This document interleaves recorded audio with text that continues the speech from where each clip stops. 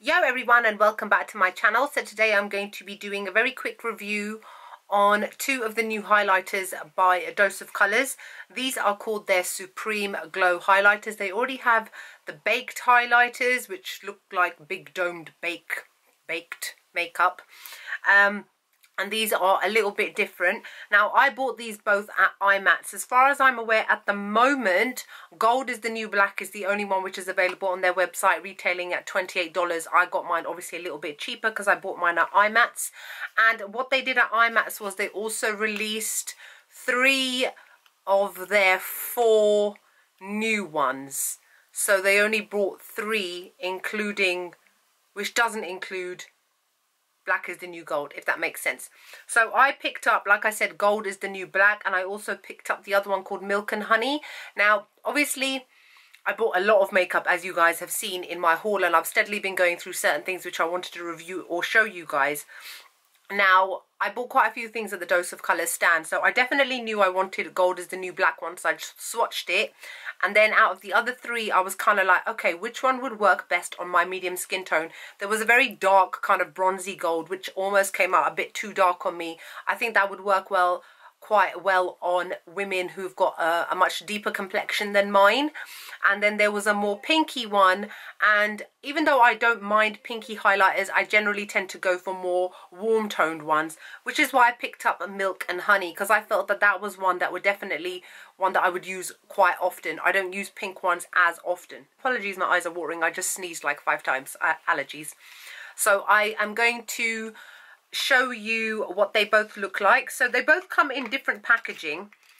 The packaging is, well, the packaging is the same, but the colour on the packaging is different for the highlighters. I think it's more to do with what matches the actual shade. So this one is Black is the New Gold, and then this one is Milk and Honey. And then for some strange reason, this one is in a matte casing with shiny gold, and this one is in a holographic casing and it doesn't have the name on it, and this one is shiny. So for some reason they've decided to do it a little bit different. So this is what they both look like. This one is Gold is the New Black, and this one is Milk and Honey. So I'm sure you're probably looking at them both going, they look kind of boring, they look kind of plain. Do you guys remember my video that I showed of the Makeup Geek highlighters that were exactly the same? They look very flat, very 2D, not very shiny and highlighty and holographic-y like you suppose a lot of highlighters to be like.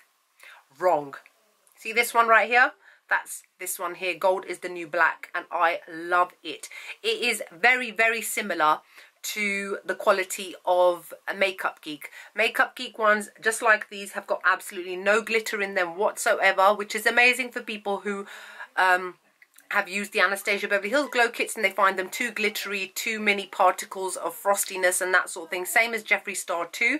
So these ones have got no glitter in them whatsoever, and they are very soft, very finely milled, pick up very easily onto the brush. This is me going in with one swipe and just blending it in. You get high intensity shine, a very nice luminous finish. It does not accentuate my pores too much or the lumps and bumps that I have, because I do have textured skin, as I have mentioned to you guys before.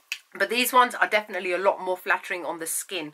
I love these. I give them a 10 out of 10. I definitely want to see more come out from the Dose of Colors highlighters range. As a brand themselves, I do like Dose of Colors quite a lot. I think their lipsticks are excellent. I think their eyeshadow palettes are excellent. I've got one, the Ice Cream palette. I didn't get the mauve one and the more neutral one at the at IMATS, purely because I got so much makeup as it is, I had to kind of hold it down. But even this lipstick I'm wearing right now, this is one of the ones I picked up at IMATS called Mondaze. It's such a pretty colour. It's like a very muted mauvey shade, which is why I find that it worked really well with me wearing orange makeup.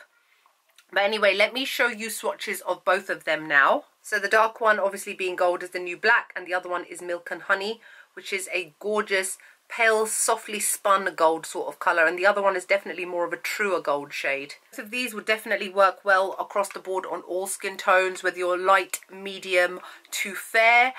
even from looking at this in the pan, I was like, it looks quite dark. It was only when I swatched it and I was like, whoa. I mean, look at that on my skin. It is a beautiful, beautiful gold. Definitely one that you can blend in beautifully into your makeup, and it will make you look luminous and stunning. So that's it for the 2 highlighters. I definitely recommend these. Go for Milk and Honey, especially. The pinker one would definitely work well. I think they would all actually work well across all skin tones. I find Dose of Colors to be very universal to all skin tones, which is great.